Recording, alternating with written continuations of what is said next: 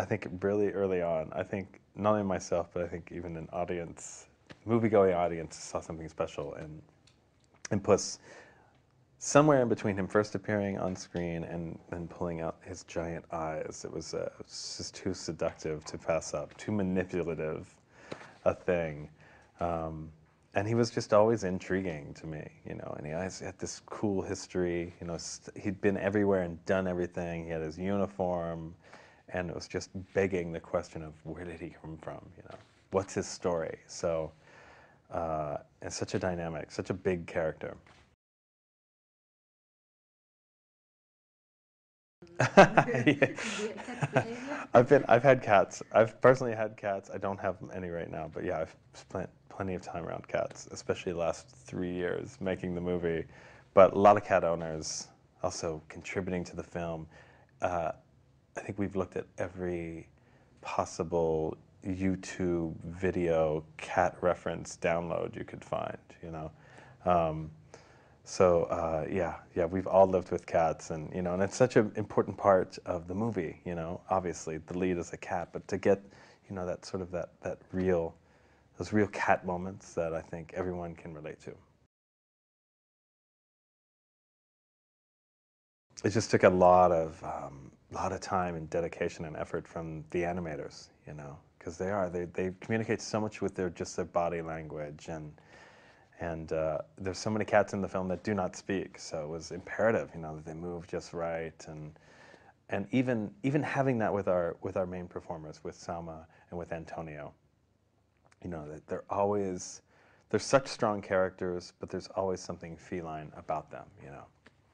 And at a moment's notice, you know, Puss will just chase a light on the floor, you know, or he'll just the way he drinks his milk. It's just like little details that are always about his true nature, you know. It's like working with Puss in Boots, really, because they're the same.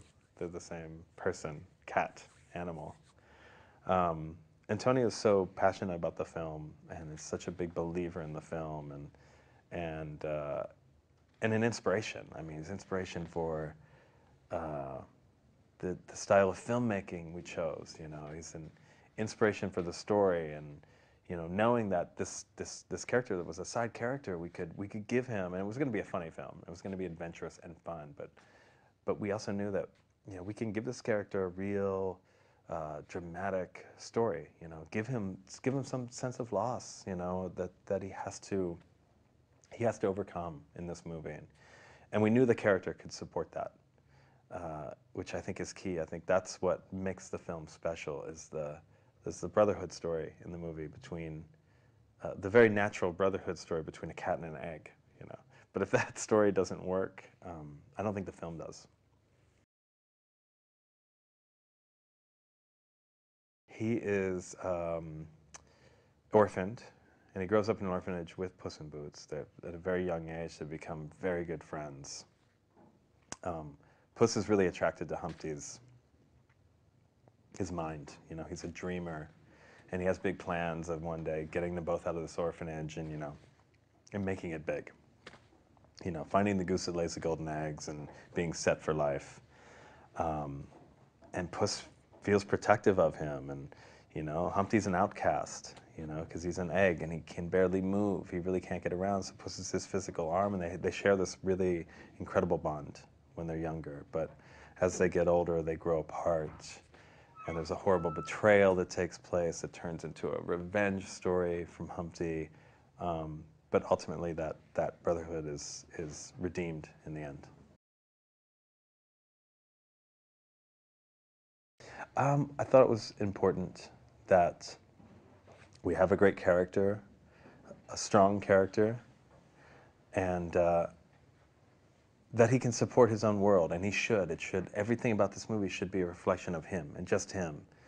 And there was so much material that we could derive from just knowing that we have this epic, larger than life figure, you know, who's from a different world. He's from a different place. So everything about the place should be different and should be unique to him.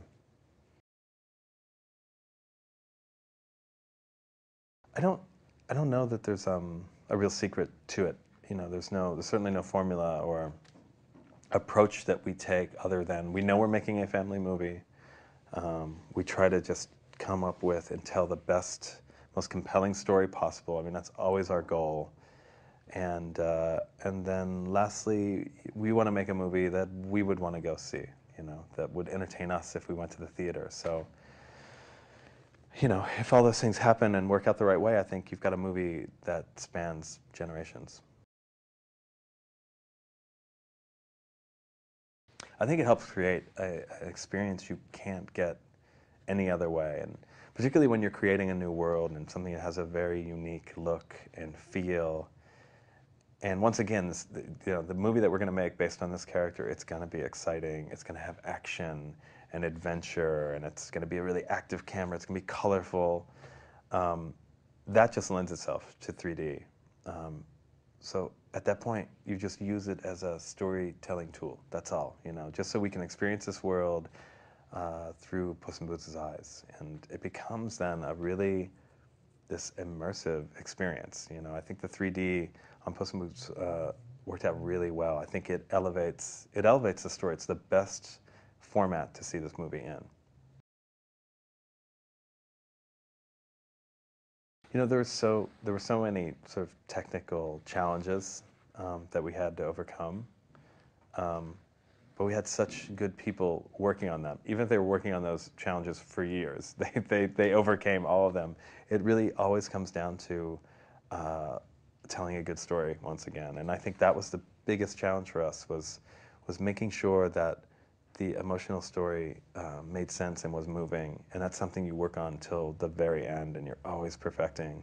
Because if you don't have a good story, all the pretty pictures and the excitement and the color and the sound, it all falls flat. It's the story that's going to make everything memorable.